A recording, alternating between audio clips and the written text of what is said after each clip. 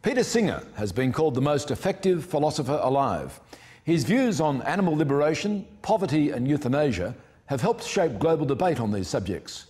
And he's not afraid to leave the classroom and join the front line of protest. These days, Peter divides his time between Princeton and Melbourne universities. This week's talking head is Peter Singer.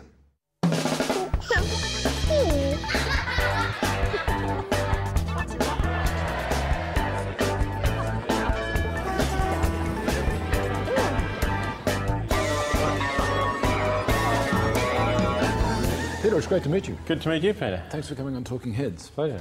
A journalist once said you were a man with plastic shoes and ironclad principles. How do you live out, in practical terms, what you believe in? Well, I suppose you try to live in such a way that you're having the least harmful impact on others, that is on other people, on other sentient beings, animals, and on the planet. And where possible, you go beyond that and you actually try and make things better, that you actually try and help others who need it. When it comes down to choices, what does that mean for the way you live, your way, personal way of life? Well, for example, I am a vegetarian. I'm wearing canvas shoes rather than plastic, but I try and avoid animal products because I think the animal industry, factory farming in particular, is an enormous source of unnecessary pain and suffering to animals, plus is not great for the planet either. I try and share some of the good fortune that I have financially with some of the world's poorest people by donating through organisations like Oxfam. And generally I try and think about what I'm doing. I reflect on what I'm doing and try and work out what the consequences of what I'm doing are likely to be. Well, does it bother you that the great majority of people don't live that way or don't give much thought to it? Yes, of course it bothers me. I mean, in a way, that's what my work is about. You know, I'm involved in ethics, teaching ethics to students, writing about ethical issues for the widest public that I can reach. Well, do you feel the need to prick people's conscience, for example, when you're eating with them or when you're sitting on a leather couch, as we are? Well, you know, had you not bought this couch, I guess I would have advised you to buy a couch that was not supporting animal industries, but since you've got it, you might as well use it. So I'm not going to, worry about that. If I'm eating with other people, of course, I'm not going to eat meat or, battery eggs or things like that. But I'm not going to rub it in their faces about my views unless they ask me, why am I not eating this? Then, of course, I'm going to tell them. I'm not going to be shy about it. But I also, don't want to be a kind of self-righteous prig who is always telling other people what to do. So you're socially quite acceptable, are you, in company? I think most of my friends, even the friends who are meat eaters, do find me tolerable, yeah. Let's see where the Peter Singer story began. My family came from Vienna. My parents were Jewish, so when the Nazis took over Austria in 1938, they wanted to leave as soon as they could. Unfortunately, my grandparents didn't leave in time, so they all got sent to camps. 3 of them died there. My grandmother miraculously survived, and she came to Australia in the same month that I was born, in 1946. I grew up in a pleasant suburban home in Hawthorn. My father, by that time, had made a reasonable success of his business, which was importing coffee and tea. As well as his interest in business, he was an amateur filmmaker.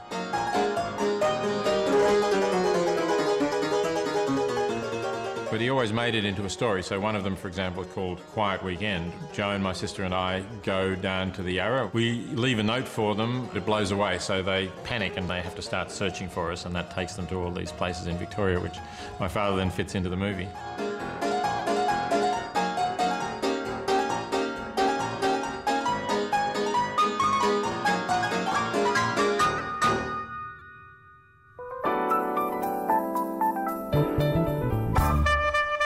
My parents were Jewish in terms of their background, their identity, but they were never really very religious. So as my 13th birthday approached, the year in which Jewish boys have this bar mitzvah, I decided that I didn't want to do that because I was not really a religious believer. It was kind of hypocritical. It was would have been fake for me. My parents left the decision up to me. They never thought of sending my sister or me to a Jewish school. We were both sent to basically schools that would give you the best education. So I went to Scotch College. I was interested in studying law, but I didn't want to just do law, so I thought I would do a combined law arts course. I chose philosophy. I liked the idea that you could argue about these very basic issues on which there were no right or wrong answers, and gradually that became more interesting to me than law. When I was getting close to completing my master's degree at Melbourne University in philosophy, I was offered a scholarship to go to Oxford, and that was kind of the dream. Oxford was just the centre of the philosophical universe in those days. So that was a wonderful opportunity. I first met the woman who was to be my wife, Renata, in a history tutorial. We got married in 1968, so when I was ready to go to Oxford, she was able to come with me. And it was really a marvellous place then. I started thinking about ethics as an undergraduate at Melbourne University, and I pursued that further when I was at Oxford, and I was interested in trying to apply ethics to the real world. But I'd never thought about the treatment of animals as a major ethical issue until I had lunch with a Canadian graduate student called Richard Keshen, who was a vegetarian. And he basically said that he didn't think we could justify the way animals were treated to turn them into food. So that started me thinking about this whole issue.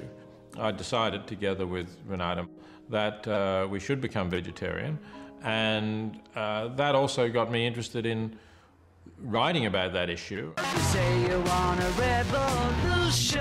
In 1975, I published Animal Liberation, which I still think is probably the most important book that I've written because of the influence it had in starting off the modern animal movement. An example would be Henry Spira, who became a close friend of mine, who'd had a long career in the civil rights movement, and he came into the animal movement as a result of reading my writing.